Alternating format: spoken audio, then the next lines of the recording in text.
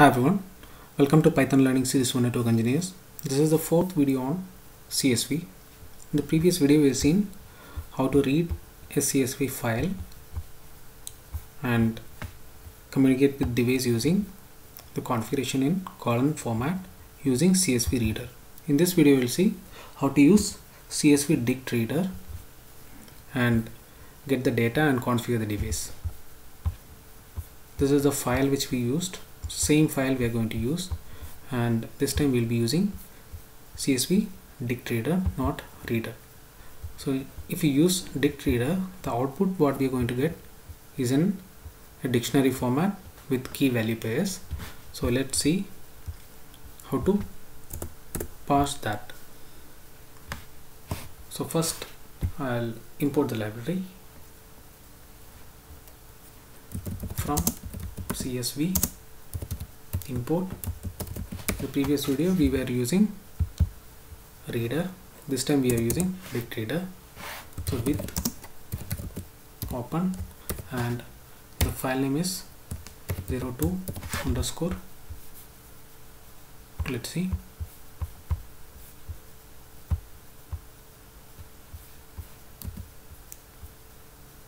yeah, config in colon.csv.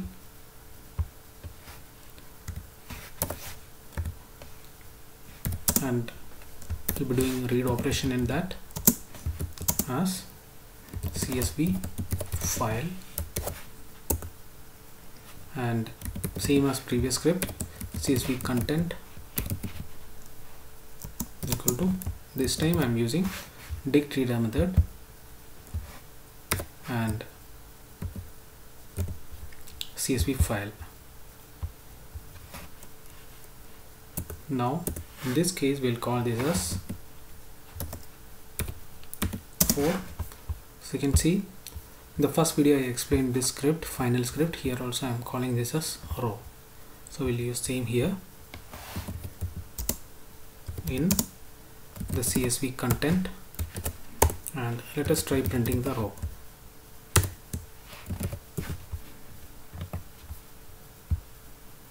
Yeah, so you can see here now it is coming in the dictionary format, and let me delete the previous output. So you can see here this is my first IP, and let us compare with this file. So its configuration is terminal 0, first config is terminal 0, and second IP its first configuration, third IP, and again first IP its respective config, and it is going in this way. So you can see this is the dictionary and this has key value pairs. So you can see here each row is taking as a complete dictionary, and there it is adding the key value pairs. So this is called now then field names. So DictReader taking this as a field name. So let's see here in the script.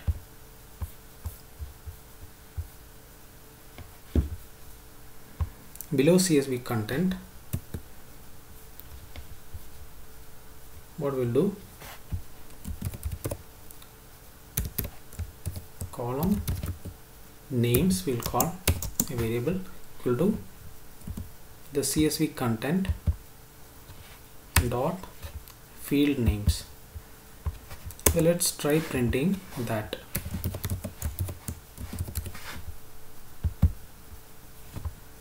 Let me comment this part.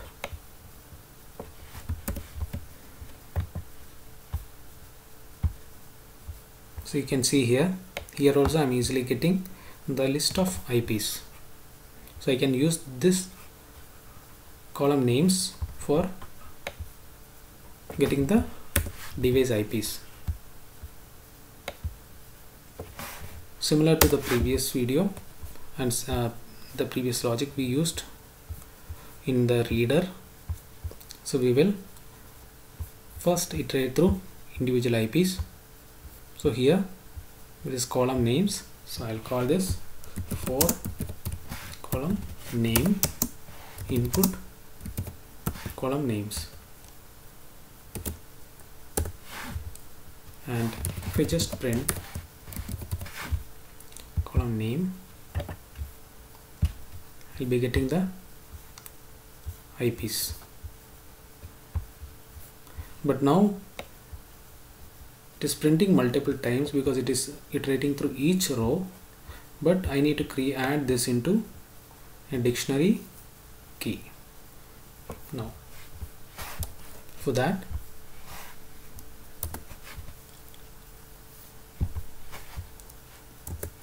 if column name not in, so I'll initiate a configuration dictionary here.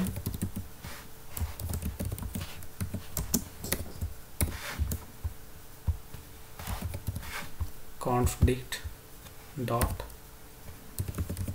keys,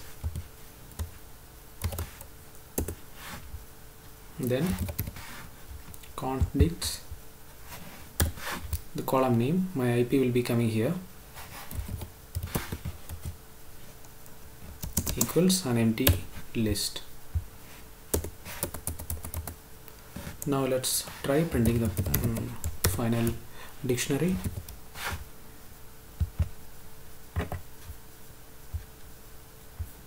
Yeah, so let me just delete this print. Yeah, you can see here now I'm getting the IPs as the keys. Now we'll handle that empty fields. If not column name, continue. Yeah, now it is printing the complete device IPs as the keys. Now we need to add the configuration. So for each IP we are getting the respective configuration. So now it will be easy for iterating.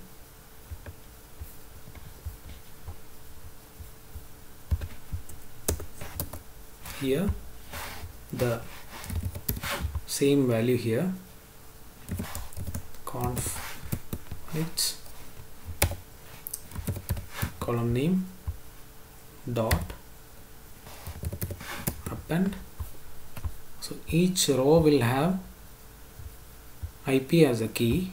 So you can see here each row will have IP as a key, right? So rows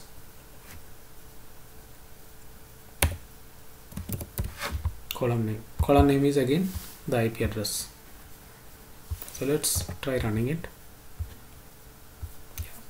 You can see here now it has added everything, but empty fields are there. So let's handle that as well. If column name not in,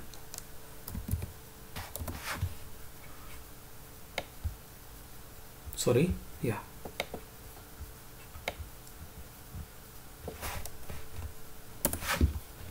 if not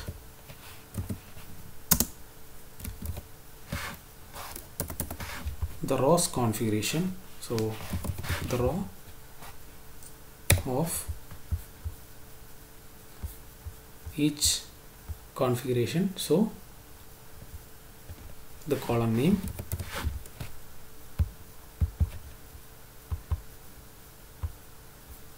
so this is the configuration.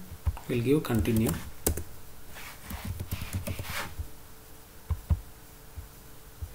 Yeah, so you can see here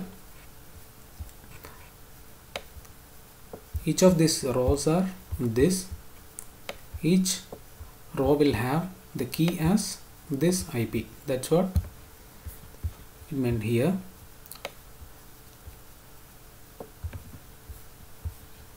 Yeah, now let's try running it. Yeah, you can see here now it removed all the empty spaces. Now let's try printing it using pprint.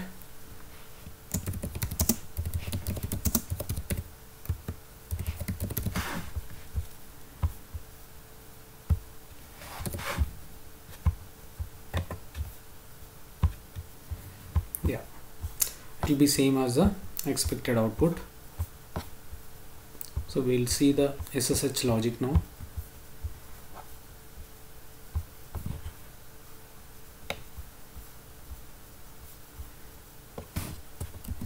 Let me copy and paste it here.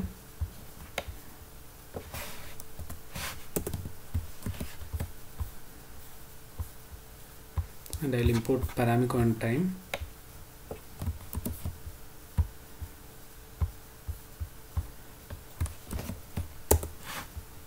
So let us try running the script.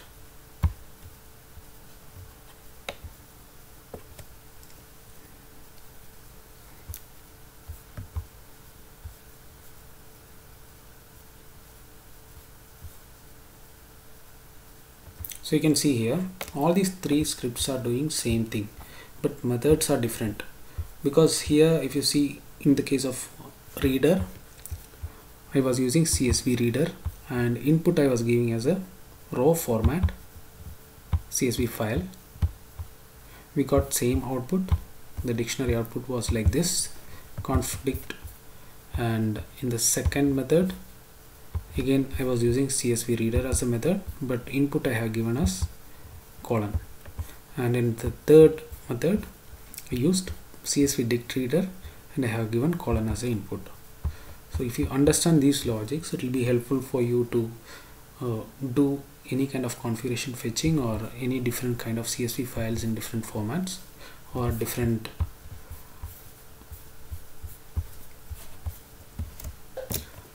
field alignments, and you should be able to design your own CSV file and read it using these logics. I hope these videos were helpful. Thanks for watching. See you in the next video. In the upcoming videos we'll see how to parse configuration using regex.